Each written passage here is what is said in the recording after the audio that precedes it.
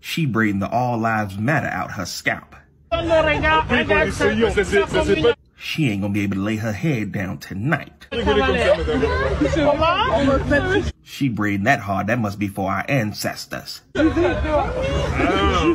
payback for slavery, she gave her some Kunta cornrows.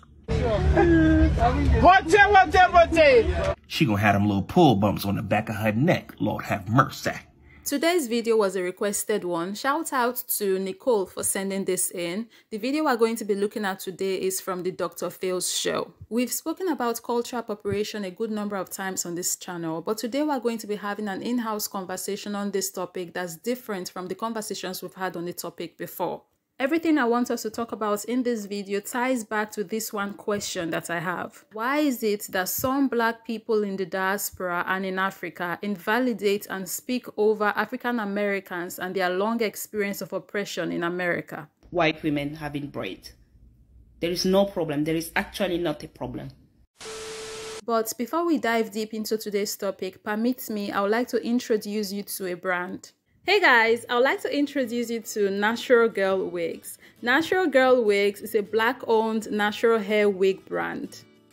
A while back, I had decided that moving forward in my life, if I must wear a wig, it would have to be an Afro wig or a wig with hair that looks like or is similar to the hair that grows out of my scalp. So when Natural Girl Wigs reached out to me, I was super excited. Me making that decision and months later they are reaching out, it felt like the universe was giving me a tap on the back saying, yes, Ivie, we could sign this decision. They have an array of different natural hair wigs to choose from. I mean, check out this afro, guys. Oh my god, it's so beautiful. I am definitely buying this. And the prices are affordable too. And also, they ship worldwide. You get 10% off your order if you use discount code NGWIVIE at checkout. Now, about this wig I have been putting on since forever. This wig is called the Faux Coily Headband wig. I had to make little adjustments here and there at the front, and this is not something that you have to do, but it was something that I needed to do because I kind of have a small face, so I trimmed here and there to fit my face. Now about this look, guys, honestly this was my first time trying this look and I do have to say I dig it. I like the look. I think I pulled it off, but let me know what you think. Thank you to Natural Girl Wigs for sponsoring this video. Now let's get back to today's topic.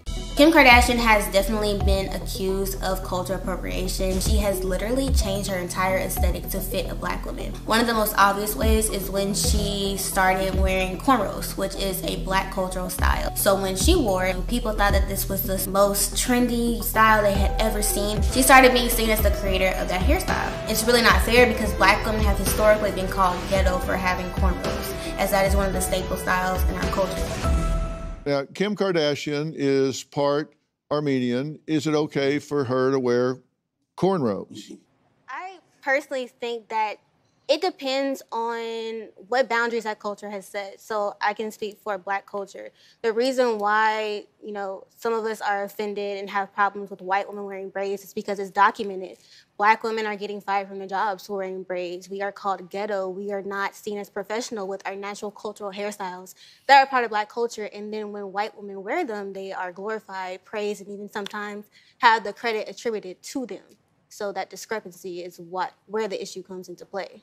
If I could respond to that, I think you can speak for yourself as an individual as far as whether or not you are offended by something, but you can't speak on behalf of the entire Black culture. There are plenty of Black people who watched what Kim Kardashian did and thought the braids looked absolutely fine. And again, I do think imitating is flattery. She didn't step up and say that she's invented the hairstyle. If people attribute that to her, that's something that you do on an individual basis. Now that response to me gives me the impression that she did not listen to everything that Britney said.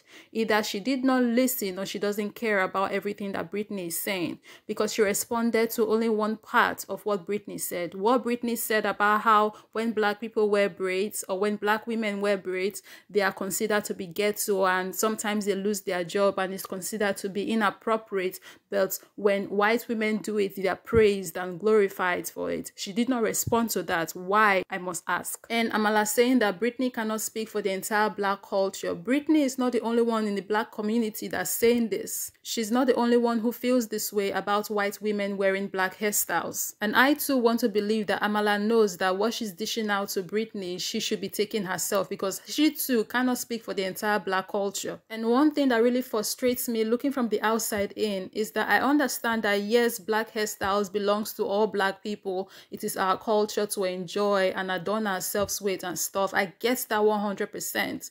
But then African American people have had like a different experience from all of us. They have had to deal with a lot of BS historically for a very long time that resulted in them making the decisions that they've made today. They've dealt with a lot of crap and are still dealing with crap today. We cannot come in and start dictating to them how they can feel or they should feel about certain things. So yes, black hairstyles belongs to all of us, but we have to take a step back, listen to, acknowledge and respect the African American experience. An experience that now resulted in them making the decisions that they make today. And that has nothing to do with us. Yes, black hairstyles belongs to all of us, but no, we cannot speak over African Americans and their experiences and opinions.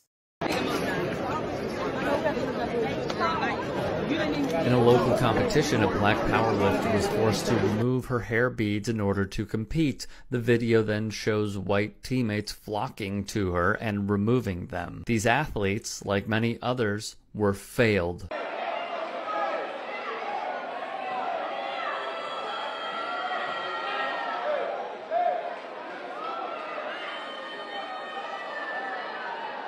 In the state of New Jersey, recall wrestler Andrew Johnson being instructed by a referee who previously uttered a racist slur, Alan Maloney, to have his hair cut to, you guessed it, be allowed to enter competition. And we see the exact same thing happening in South Africa. Now imagine white South Africans wearing black hairstyles, but then they don't get treated like they treat black people when they wear black hairstyles. And then black South Africans say, no, you can't wear our hairstyles. Then imagine me, a Nigerian, putting myself into the situation, saying, no, you can't say that to white people. They can wear any hairstyles they want to. I don't feel bad about it. Why should you? You can't speak for the black community. You can't tell people what they can and cannot do. You don't own black hairstyles. Imagine me, a Nigerian, fixing myself into their business like that, invalidating all they've been going through and their experiences. I feel like it's important to understand the difference between imitating and actually appropriating. So imitating is like, you like my nails, you go do it, you copy it. Imitating, you like my shoes, buy the same shoes. Sure. Appropriating is when you are copying something of a culture that is not yours, and it's inappropriate. You are disrespecting the boundary that that culture has set.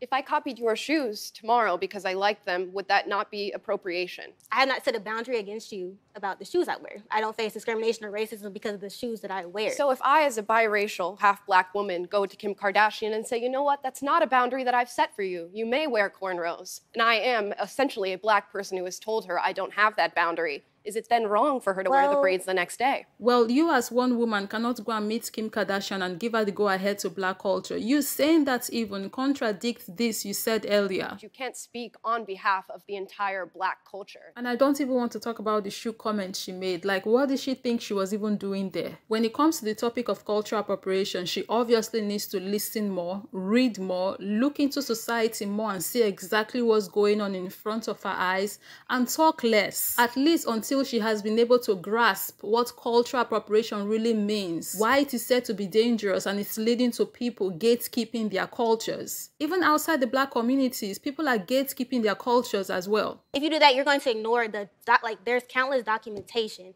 of a lot of black women being discriminated and experiencing racism because of braids. So by doing that, you're kind of just dismissing and ignoring the black women that are struggling with this issue, especially because you have to think, Kim Kardashian has an extremely large platform. So what she does, her fans see as law and see as she can do no wrong.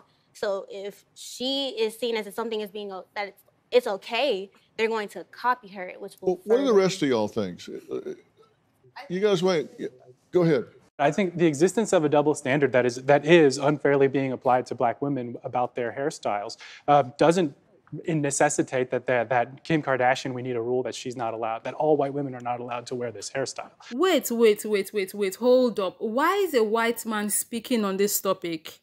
And what did he even say after I got the floor to speak? Rubbish. He was like, yes, black women are being discriminated against for wearing their cultural hairstyles, but let's not talk about that. That's not the problem here. That's not what we care about. What we care about is that our women, white women, are being stopped from wearing black hairstyles. That's the problem. That's what we should be tackling. He's like, you cannot tell our women to stop wearing your hairstyles even though you are getting discriminated against for wearing same hairstyles. It's like, yes, you are getting discriminated. We don't care. Our women should be allowed to wear the hairstyles that they want to, even if it's your hairstyles that you get discriminated against for.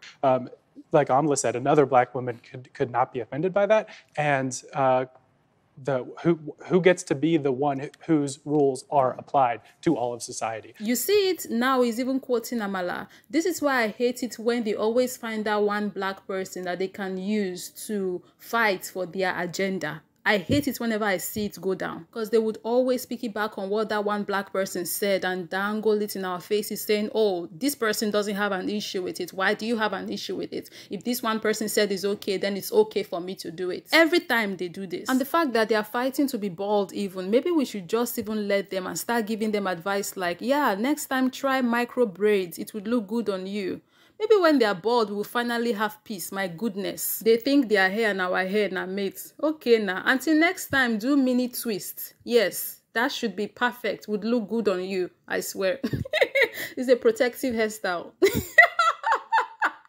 Yeah, mini twist protect your hair from breakage. I was going to address the comments that were made in this video you are seeing on the screen right now. You saw a snippet of it at the beginning of this video, but if I have to address this video in this video is going to be way too long, and I have said too many these videos in this video. So I am going to make a separate video to address the things that were said in this video, because I like to keep my videos as short as possible and straight to the point, and I think I have successfully passed my point across in this video. So guys, I'm going to be leaving it here. Thank you very much for watching, and once again, shout out to Natural Girl Wigs. Guys, do check them out. All you'll be needing is down below in the description. So yeah, let me know down below in the comment section what you think of this video, and I'll see you guys in the next one.